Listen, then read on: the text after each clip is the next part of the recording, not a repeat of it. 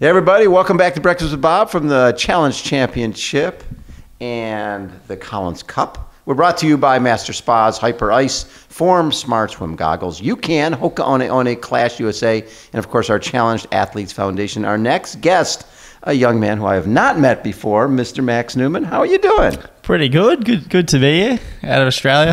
Yeah. I mean, was it hard to get here?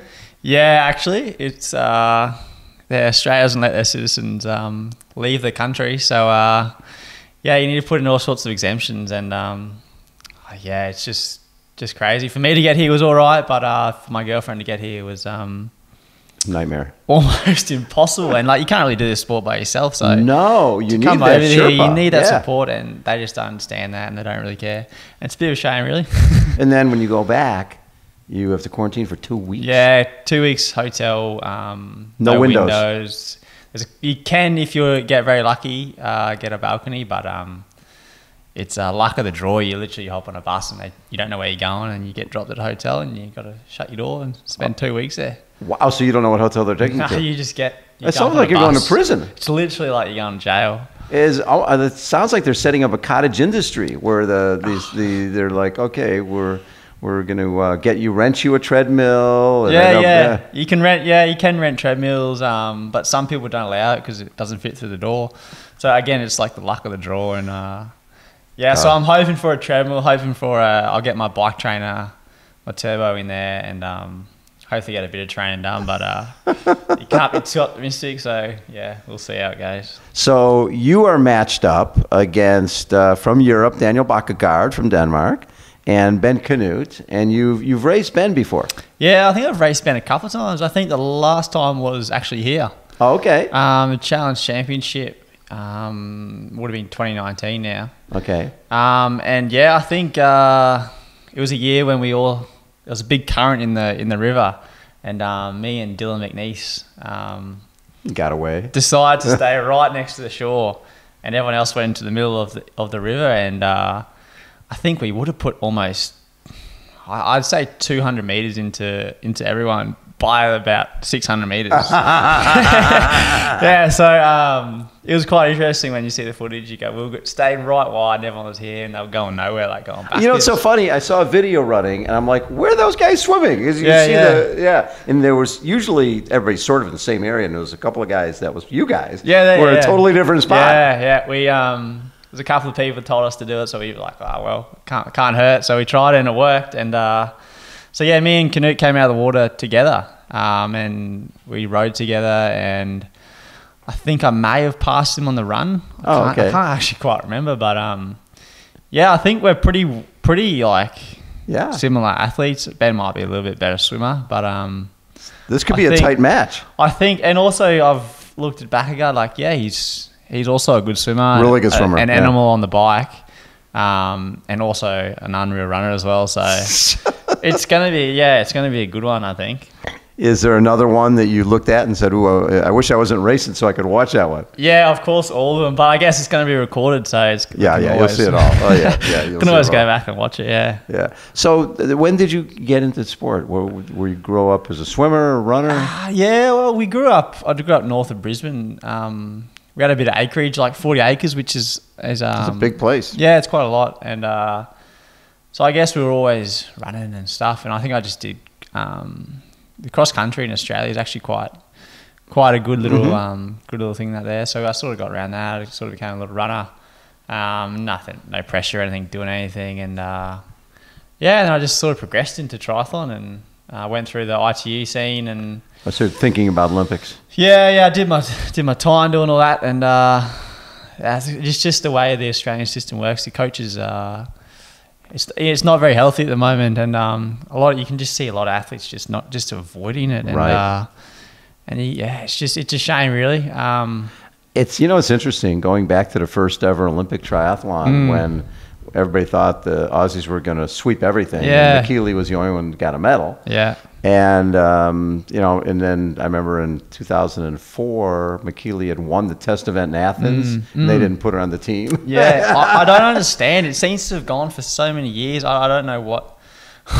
Like, I feel like they changed change people, but it must be the same. I think it's got to be the into those system. roles and Yeah. the way the system is Yeah. built. And So eventually you were like, okay, I love the sport. I don't like the politics. Yeah, they just don't treat you very well, and like you sort of feel like you've just been used for other people. And, Right. And so I just decided to put that aside, and of course I'd love to one day in the future maybe even give it another crack, but at the moment focus on what you're at the doing. moment I'm all in for Ironman and long course, and at the moment it's still not So right. you've done how many Ironmans have you done now? Or Iron 2 distance? I've only done Cairns, so Cairns twice. Okay, yeah. Oh, well, yeah, Cairns twice, Yeah. and you won twice. Yeah. Yeah, 7:58, and then in 2020, 8:13. So getting better. Yeah, that one in 2020 was that was like 36 degrees and in the tropics. And, Oh my God! Yeah, it was hell, but yeah. But then you also won Challenge Shepparton and 8th at 70.3 Geelong.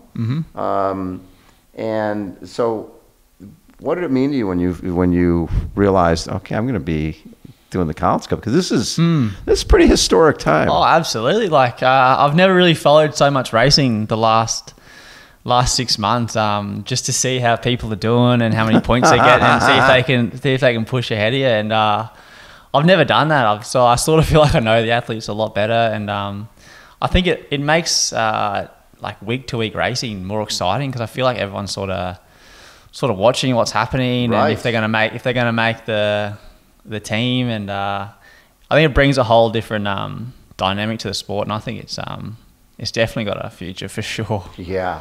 So, Hell of the West. I see that on obviously a lot of Aussie lists. Yeah, it's a pretty iconic one. You don't call the event Hell of the West unless it's pretty brutal. Yeah, it's pretty crazy. It's out in the middle of the bush in like a cattle country area, and it's a 5 a.m. start, and the sun doesn't come up till about So you're swimming 6. in the dark. It's pitch black, and there's little canoes with like little glow stick on them. On the canoe. And you're swimming, and there's a big stick sticking out of the river, and the river's murky, and Yuck. yeah, but it's an adventure. It right? is. I think that's why people love it. It's and it's one of the better races to do, because the whole organisation is or country people. Yeah. And they're just so chilled, and it's one of the ones I think when Europeans come to Australia, they seem to go out there as well and do this one just to experience it. Right. Yeah. It sounds like sort of like an Alcatraz type of thing. I think it's up there. Like Australia has a couple of big ones, but I think Hell of the West and like Noosa Yes. are the 2 ones that I'd recommend anyone who comes to Australia to go give it do, a shot. So after, were you going to be going to Kona? Yeah, absolutely. So I plan to stay here, then go to the States from here, basically. Oh, good. So don't go in the quarantine. Well, that's what I was going to do. Oh. And then as soon as Kona cancelled, I was like, gotcha. I could stay here and train, but I was like, I'll be away from family for a long time here by Right. myself. So I was like, I'll do my quarantine now, so I have a couple of months before Kona to prepare, instead of going back before Christmas. Then I've literally got like a month to prepare for Kona. So yeah, so Kona being postponed, so a couple of spanning in the works, but Yes. it's okay. I'll deal with it. Good for you. Yeah. And so with these last couple of years where you keep moving up the ranks, is the goal to focus more on the full, the half, or you like mixing it up? Yeah, well, I didn't expect to do an Ironman until like 4 years' time, really. Yeah, because you're young. Yeah, so I was like, but COVID was like there, so we sort of said there's only like a couple of races going to be on in Australia.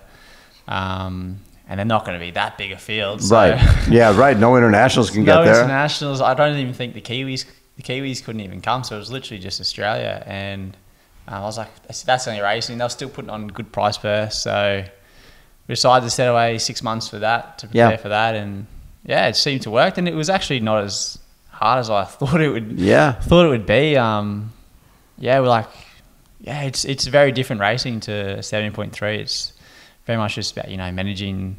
It's just the managing eating, your the body. drinking, and all that stuff. Forget, yeah, it's basically it. And yeah, I feel like it's something I can definitely work on over the next couple of years. So you feel pretty confident about the international team? Because I think everybody's thinking you're just going to wipe the floor with everybody. Yeah, well, no one really knows what internationals are capable of, because we haven't raced. No. So we've only been racing locally. So everyone's sort of saying that like we've been living in a bubble, but yeah, you see some of the athletes that are on the internationals team, and pretty impressive. Yes, yeah. So we're going in pretty much like under the radar. Yeah, under the radar. That's no one really great. knows what we're doing. So yeah, I think there'll be a couple of surprises, to be honest with you. Very cool. Very cool. So now that Ironman is gone, would you try to? Can you roll over your qualification? Yeah. So yeah, they're Okay. rolling that over. Then I think qualification opens maybe like next week or something like that For next 2022. 2022. Yeah. Yeah, so you could be. Some guys are going to do Chattanooga to qualify for 2022, and they're already in for 2021. Yeah. Get a couple years ahead. Yeah. There's a race in Australia, Bustleton. Yes. So this potential one I could do the beginning of December, and that will be for 2022. So we'll think about it when I survive quarantine, get out of that, and we'll think about the season ahead. What would it mean to you to win this inaugural Collins Cup? Yeah, I don't know. I think I don't think you can really prepare because it's never really happened before. Right. So. Never raced with two other people before. Nah, I feel like it's going into the opening ceremony yesterday was when I think everyone first felt like this is actually pretty cool. Like we sort of racing for your country / region, and like, yeah, I think it's just different to what everyone's used to, and I think it'd be quite special, to be honest. So yeah. Love it. Yeah. Hey, well, have a lot of fun out there. Thank you. And go fast. And hopefully Team International can do some stuff. It was funny. We were just talking to Sam Appleton, and he says, hey, there's going to be, I'm going to swim with Jan. And there's no reason why the two of us don't put the hammer down to get rid of Sam. Exactly, yeah. There's going to be some alliances out there. Oh, absolutely. Don't you think? You're going to have to think about what's like the combos and stuff you can work together to. Yes. To yeah. But yeah, it's going to be very interesting. I think the people like viewing this will, I think, really enjoy it. Yeah, I think it's going to be a fun. spectacle. It's great for the sport, and it's funny because in our darkest hours when the sport was really teetering, race directors are going on business, athletes are trying to figure out how to make a living. Yeah. PTO stepped in big time and really said, okay, we're going to support local races. Yeah. We're going to support the athletes. Yeah. To a level that's never been supported before. Yeah. So it's been great. Yeah, I think during that time, everyone was just looking for something fresh to do and something to get it out of that COVID like hole. And I think this is the perfect event to do it. And I hope for the best for everyone. Perfect. Really. Yeah. Max, thank you. Pleasure. No problem. Thanks so much for taking time. Thank you. And Max Neumann has been our guest. Again, Breakfast with Bob, Challenge Championship, and the Collins Cup. Hold on. We'll be right back.